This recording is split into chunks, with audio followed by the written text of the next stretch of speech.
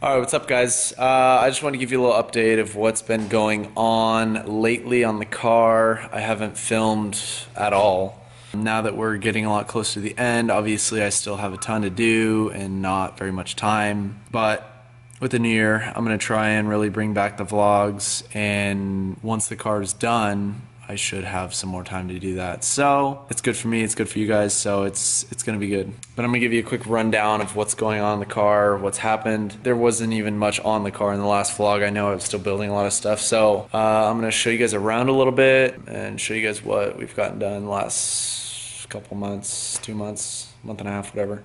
I really don't even know where the car was, so I'm just going to talk about really everything. We had the headers built. A guy that does it for a living came down and built them for us. In one day, he pretty much had the whole exhaust done, headers, all the way out to the back of the car, so that was pretty cool. So those are all high temp ceramic coated to help keep off of things around it. Got the diff in where it's going to stay. That thing's kind of a bear to get in and out. It worked out. We got everything mounted. Everything's good.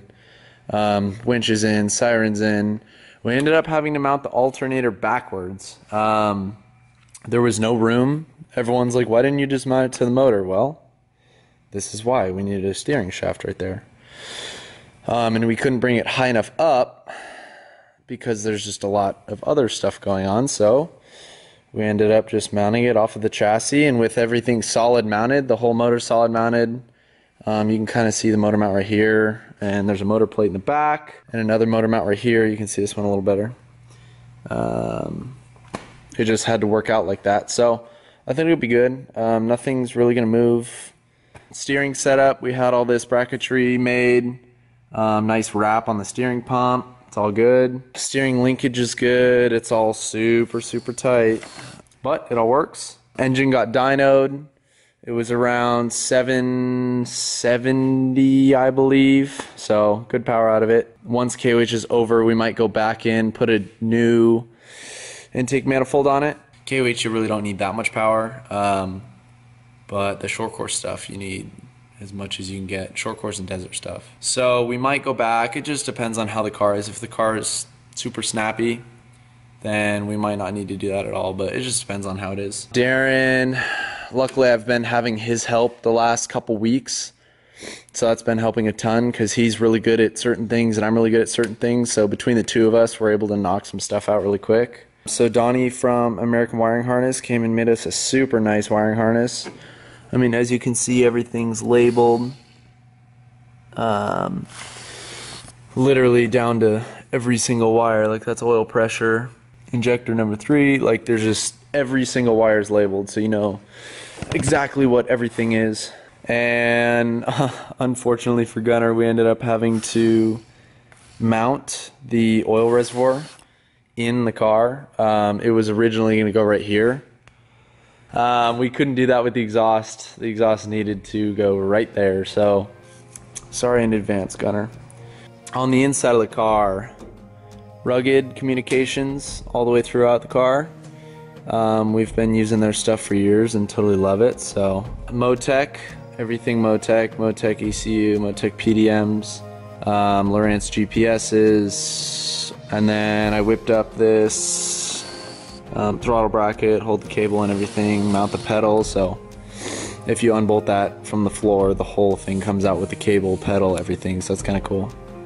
Just get it out of the way, but not have to disconnect all the cables. I think tranny lines and rear diff lines are the only thing. I know all the oil lines are done, steering lines are done, most of the breathers are done. I'm working on the gas tank breather right now, the vent tube. I just cut all the gas tank fill tubes, mounted all that up, made some nice miter, aluminum miter pieces, so weld those up in the morning, finished some of the stuff in the back, finished the radiator mount, that's all done. Got our GPS antennas mounted, backup camera, rear light bar, overflow bottles, T-case overflow bottle, tranny overflow bottle, radiator overflow bottle, master kill. I mean, everything's good. So on this guy, we're actually running a 930 CV on the diff side of the drive shaft. So Got the rear diff. I'm gonna throw that in tomorrow probably. Got our Griffin radiator mount all done. What else? Odyssey batteries, battery box. Rockstar Garage made us the battery box. Fire suppression, so I gotta plumb that too. ARB for the front diff. Rear diff is spool, so we don't need that for the rear diff. We got a rear diff oil pump right here. So radiator lines are done, fuel lines are almost done, fuel lines are halfway done. I'm working on the gas tank vent right now. All the sheet metal's done. It's all meshed. And then we got a couple more parts on the way tomorrow. I think window nets are showing up tomorrow. A couple misalignment spacers we need are showing up tomorrow. UHMW for the skid plates is showing up tomorrow. So we still got some parts on the way, nothing that's really holding us up. But I mean, overall, I'm really happy with how the car's coming. I think it's gonna be really nice when it's done. And not only is it gonna be nice, it's gonna perform.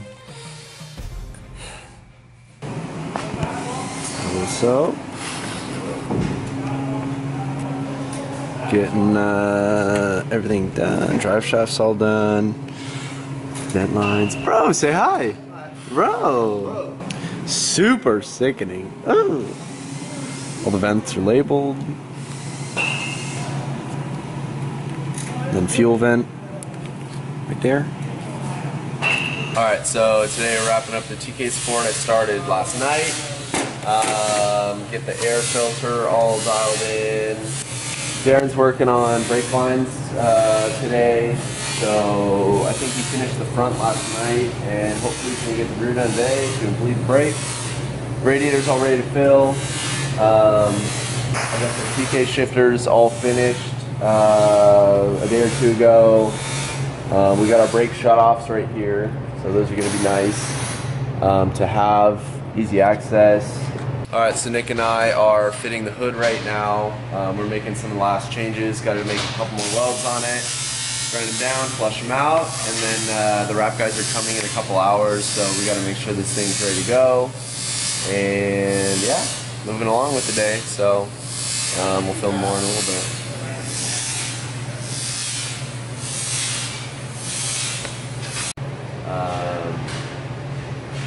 Working on the hood right now. Nick and I are getting the hood dialed because the wrap guys are coming in like an hour.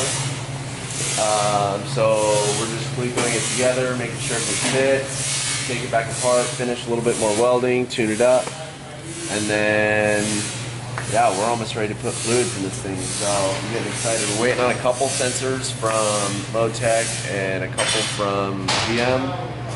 So fingers crossed that those come in by Thursday. Star of the show, dogs. Get in.